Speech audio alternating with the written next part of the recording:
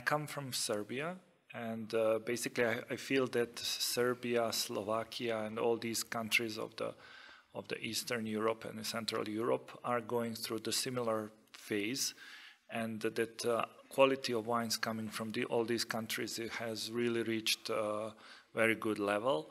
And now it's time to communicate these to others. So global consumer, he is flooded with wines from all over the world.